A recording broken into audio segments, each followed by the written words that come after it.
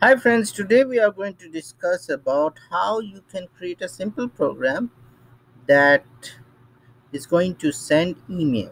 Okay, so I'm not going to create a simple program. It would be a program that every system will be having, and you just need to copy paste and edit and change it accordingly based on your requirement.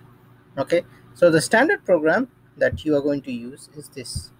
So I'm going to SE38. I'll start from here, and this is the function module that we generally use. So just use this as handy, or you can create your own function module or something. This is something that you are going to use it all the time. So here you create SE38. You can create a function module, you can create a class or whatever you want. So I go to SE38 and I give this program name. Okay, and here I'll execute, and here I'll put my put an email address. Okay, so I'll put disco 13 at gmail.com, and I'll just test it, and I'll say test email content. I will say I'll just type in something, and here I will just put student. My ID here it's showing already. Good, and I'll just hit execute. The moment I hit execute, I need to see where it went. So there is a transaction I can use is SOST. So let me go to SOST. So I'll go to slash and SOST transaction, and here you can see just I sent test email. This is the one that I just sent, and you can see it's display, and it has all this garbage thing that I populated. Okay, so if I click on display,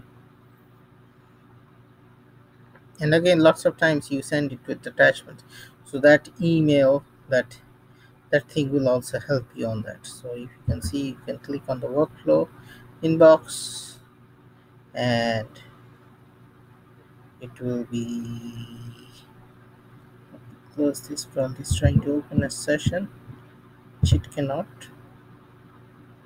So if I click transferring package one of one,